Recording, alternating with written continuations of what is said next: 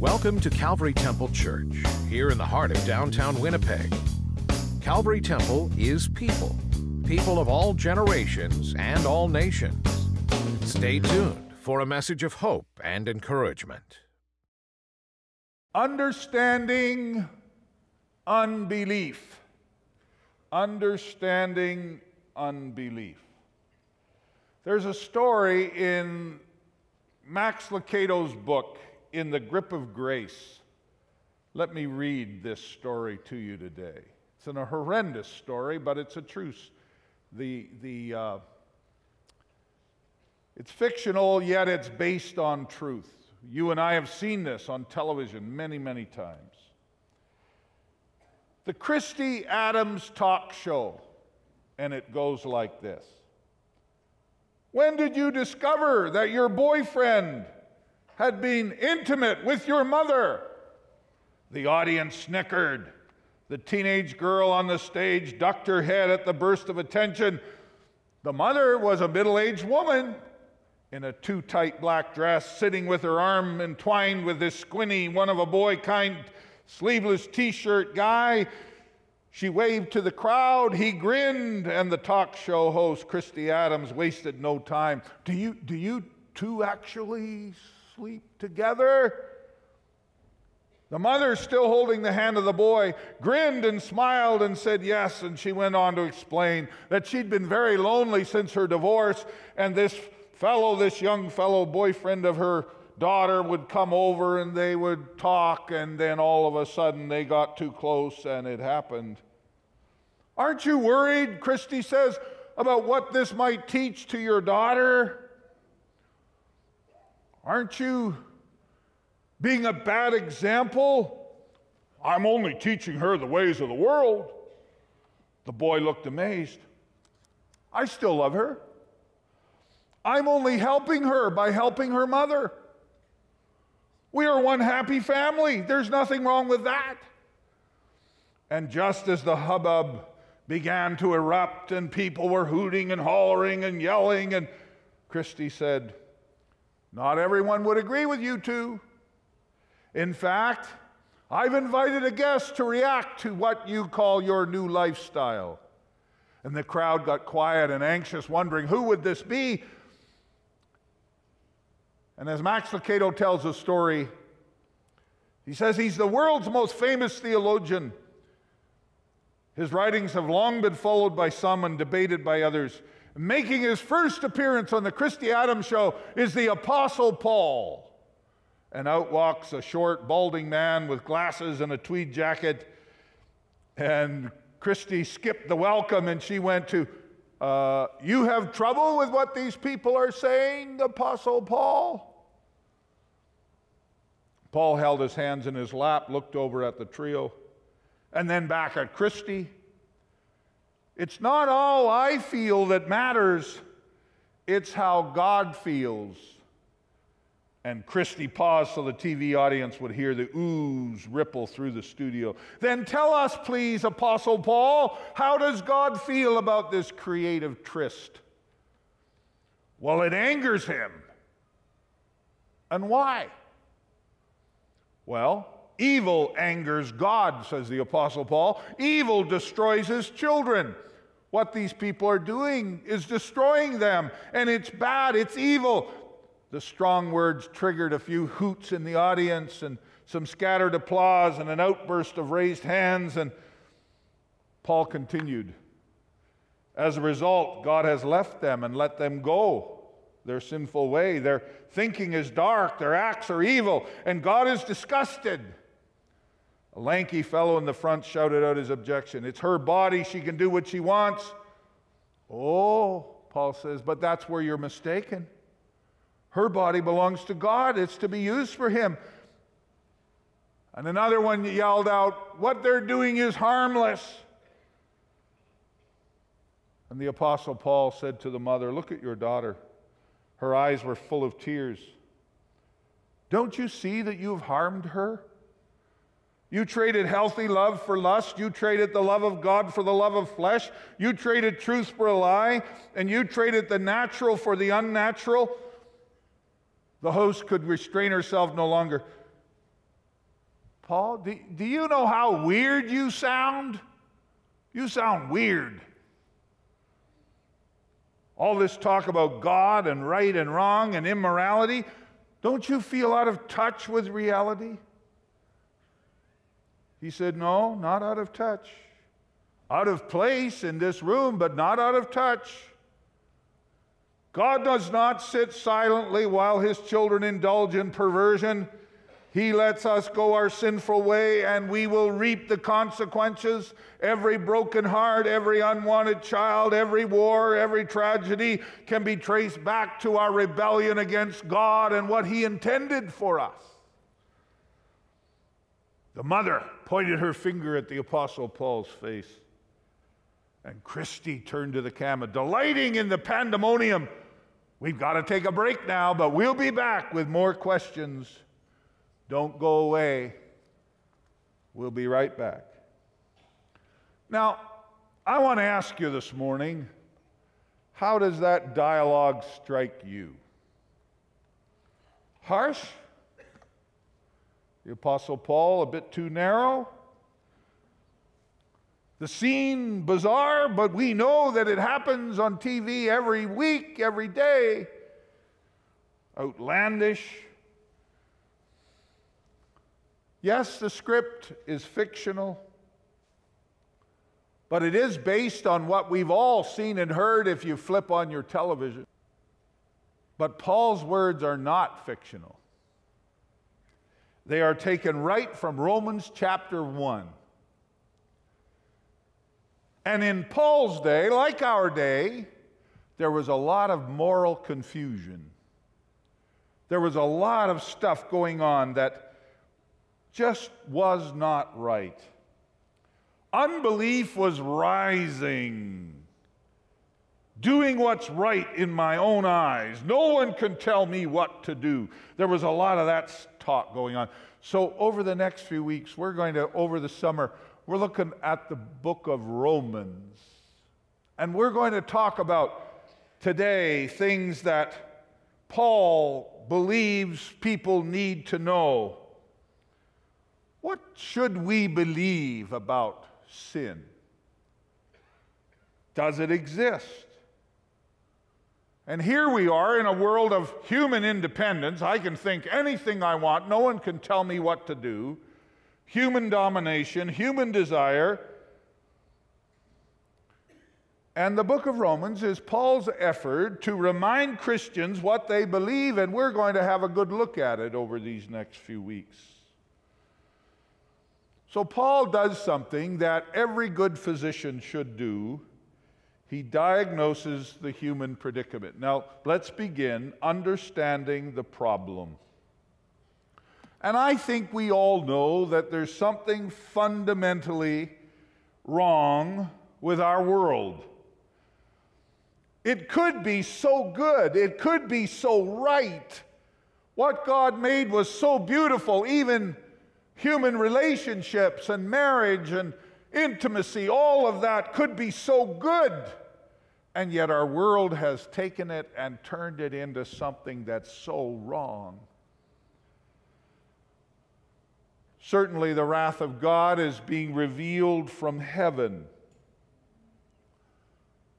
The wrath of God. Romans 1. Let's stop for a moment.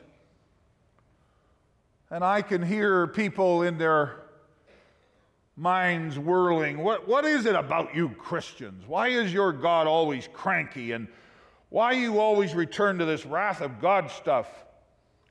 Isn't God a gracious God and a kind and merciful God? And doesn't he love each one of us?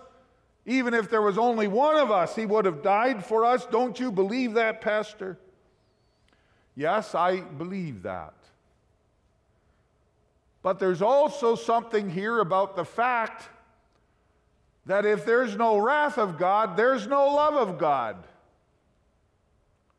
You think about your love for your children. You think about the fact that your heart breaks when they violate the principles that you've set up. So let me quote for a moment from J.I. Packer.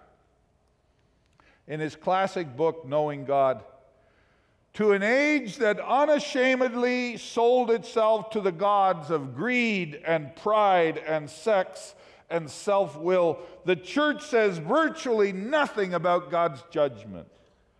The fact that subject of divine wrath has become taboo in modern society, and Christians by and large have accepted the taboo and conditioned themselves never to raise the subject, so we don't talk about the fact that there's such a thing as the wrath of God. Admittedly, it's not popular in any generation, but it's amazing how frequent it's dealt with by the prophets and the apostles and the Lord Jesus himself. Talks about judgment. So, if the Bible is vocal about the fact that there is such a thing as the justice and anger of God, then we need to look at it today. Listen to the Apostle Paul. The wrath of God is being revealed from heaven against all the godlessness and wickedness of people who suppress the truth by their wickedness. I want you to notice that word suppress. Suppress. They don't want to know the truth. They know what it is, but they don't want to know it. By their wickedness, since what may be known about God is plain to them, because God has made it plain to them. For since the creation of the world, God's invisible qualities, his eternal power and divine nature have been clearly seen by being understood from what has been made, so that people are without excuse. God loves us so much. His love is so powerful that he does not want us to destroy ourselves. He does not want us to come under judgment.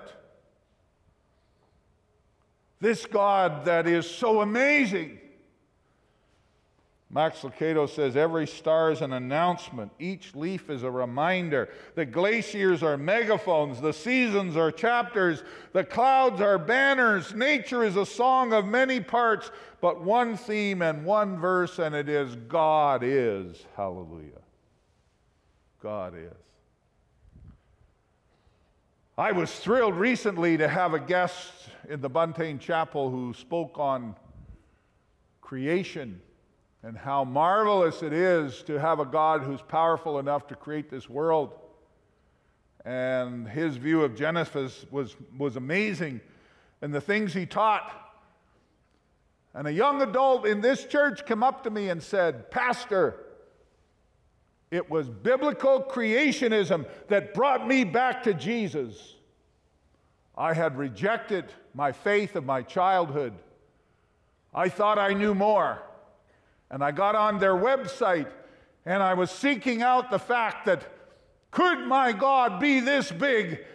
And because of that, I have come back to Jesus, and I love him, and I serve him, and I'm forgiven. Hallelujah. And that's what Paul's saying. He's saying that the heavens declare the glory of God. There's a great story about Helen Keller, the deaf, mute, and blind woman, and Anne Sullivan spent hours with her trying to teach her to talk, and Helen Keller said about God, I already know about him, I just didn't know his name.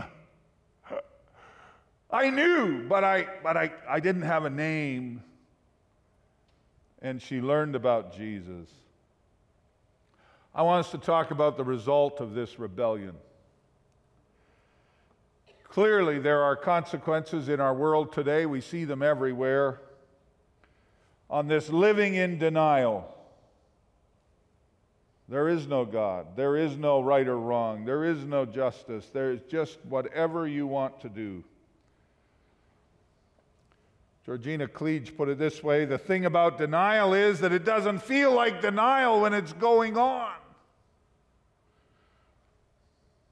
And yet, people are denying that there is order and decency and right and wrong.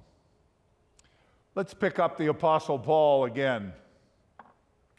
For although they knew God, they neither glorified him as God nor gave thanks to him, but their thinking became futile, and their foolish hearts were darkened. Although they claimed to be wise, they became fools and exchanged the glory of the immortal God for images made to look like a mortal human being, and birds and animals and reptiles. And let me tell you, when we talk about idolatry, we're not just talking about statues that people bow down to. In fact, old John Calvin put it this way. He said, the human nature, so to speak, is a perpetual factory for idols. We betray ourselves, and you know that in our culture we are sports crazy, Stanley Cup playoffs and all that stuff, and materialism and movies and all of that. Now, not all of that may be evil, but when it becomes more important than God, it can become the very idol of people who claim to love God. So this passage says there's no excuse. How many know human beings are masters at making excuses? I heard about this kid, went to school. He said to the teacher, "My dog ate my homework." She said, "Your dog ate your homework? What kind of a dog is that?" He said, "Well, I had to shove it down his throat, but he did eat it." And we always make excuses. So I want to give us 4 points of what happens when we get into suppressing truth and into denial. The deepening darkness of unbelief. And there's 4 points here that I want you to take home today. Human stubbornness. We refuse to submit to God as He revealed Himself to us. Notice, we suppress the truth by our wickedness. Verse 18. Although they knew God, they neither glorified Him as God. They refused to do that. They did not think it worthwhile to retain the knowledge of God. So, number 1, on the slippery slope downward, stubbornness, human stubbornness. Then vanity, what I will call intellectual independence. Their thinking became futile, and their foolish hearts were darkened. They became fools. They had a depraved mind, verse 28. I don't know if you've ever tried to reason with somebody that you can tell in the first 30 seconds you're going nowhere. Black is white, white is black.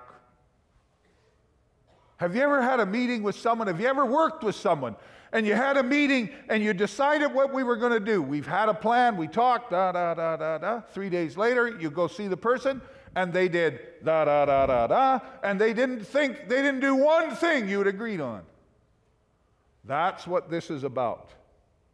This is about people. They're not lacking for information. They do not fit into God's plan. They are independent in their thinking. Have you ever heard of the fellow Jastrow, Robert Jastrow?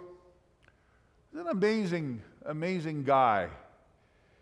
One of the leading NASA scientists, and here's his quote: "For the scientist who has lived by his faith in the power of reason, the story ends like a bad dream.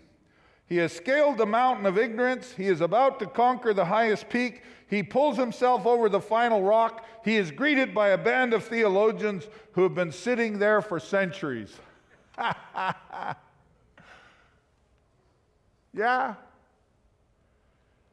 Third step. Well, just before I leave that point. You see, that's why a soldier in London, England got hacked to death in broad daylight. That's why 26-year-olds get shot. That's why we have this attitude, don't you make any claim over my right to do anything I want. And God says it will be a downward slope and it will be very dark. Judgment, God leaves us to our devices. Therefore, God gave them over. Verse 24. Because of this, God gave them over. Verse 28. God gave them over. I don't know if you've ever heard a parent do this. I hope I haven't done it, but maybe I have. A child. Can I? Can I? 30 seconds later. Can I? Why can't I? Can I? Why can't I? Why can't I? And finally, the parent in desperation goes, okay, then do it. How many know that that's likely bad news? I hope the kid wasn't asking to play in the traffic.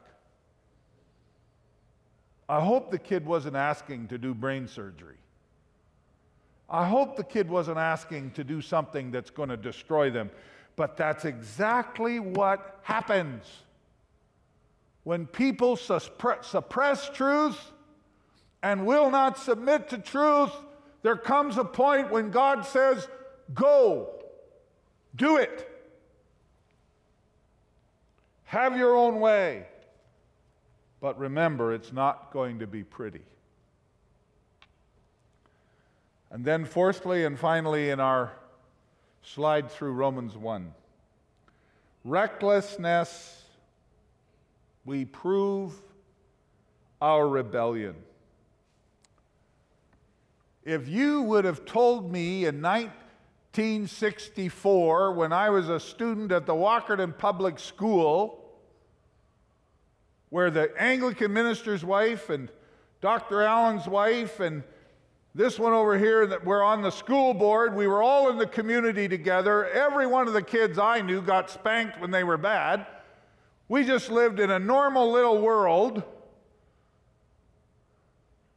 If you would have told me that we now live in a world where people are saying, what's wrong with teachers loving their students? What's wrong with intimacy of all different kinds and descriptions? What's wrong with that? Well, it gets pretty sick, is what happens. Filled with every kind of wickedness, verse 29. And we like to pick out the gender confusion verses here, and they are in here, but they belong in a list. Now, I haven't printed the list, but listen, they are full of envy and murder and strife and deceit and malice and gossip and slandering and God-haters and insolent and arrogant and boastful. They invent new ways of doing evil. And do you know what else is in the list? They disobey their parents.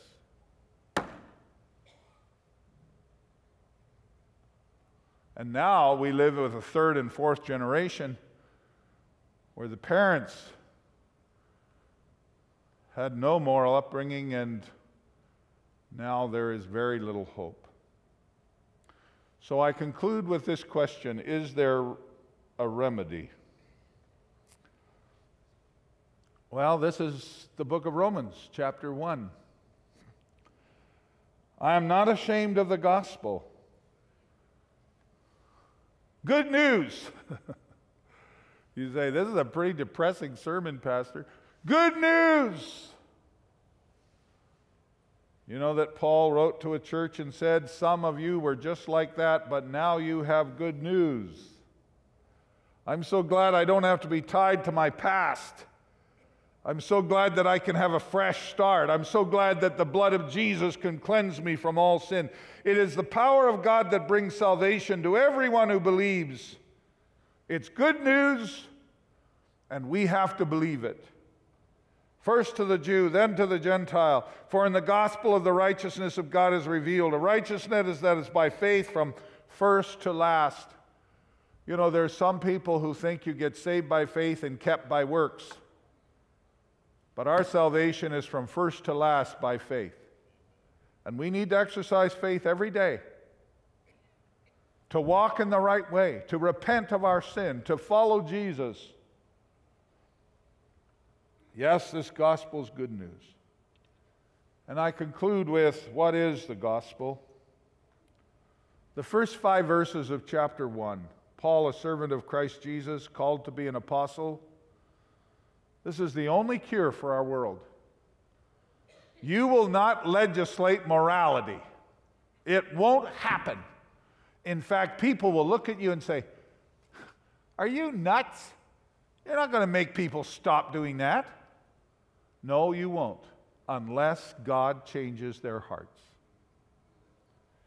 Paul, servant of Christ, called, set apart, gospel of God, the gospel he promised through the prophets and the Holy Scriptures regarding his Son, who through the Spirit of holiness was appointed the Son of God in power by his resurrection from the dead. Jesus Christ our Lord, through him we receive grace and apostleship to call on the Gentiles to the obedience that comes from faith for his name's sake. Let's look at it real quickly. This gospel comes from God. It's not a human document. It's a God-sent message. God so loved the world. Its substance is all about Christ. Its confirmation is that it's proclaimed in the Old Testament. It is foreshadowed in the Old Testament. It is rooted in history. It is rooted in God's heart. Its scope is the nations. The word Gentiles means people who are non-Jewish. It's for everybody. Its immediate purpose to bring people to faith, to have faith. Through him we receive grace and apostleship to call the Gentiles to obedience that comes from faith. And the ultimate goal, you might want to add this to your notes, the glory of Christ's name. And I encourage all of us, yes, let's be honest about the world we live in. But let's recognize that the only solution is the gospel. This will not be socially reformed. It will not happen through education alone. There must be a change of heart, and Jesus is the heart changer. And everybody said, amen. Thank you for watching the broadcast. An audio recording of today's message is available simply for the asking. Write, email, or call our toll-free number and request it by the CD offer shown on the screen. Our program is viewer-supported. It is people like you who help pay for the airtime. Thank you for your continued giving. We look forward to hearing from you. Please join us again next week for another episode of Calvary Temple Church. God bless you.